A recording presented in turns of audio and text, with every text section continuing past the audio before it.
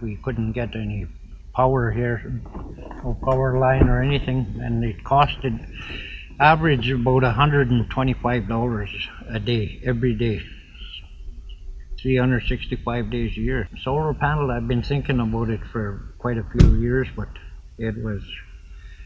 I kept thinking it was too expensive and might never work, but it certainly did. When I first started, we had four solar panels and 4 batteries, and then we doubled it, and then we got 8 batteries now, and which it does the job.